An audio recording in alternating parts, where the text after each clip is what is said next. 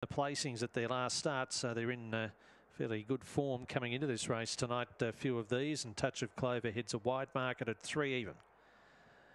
5 of the 8 in single figures fixed odds. Green light on for the last event tonight. They're set to go.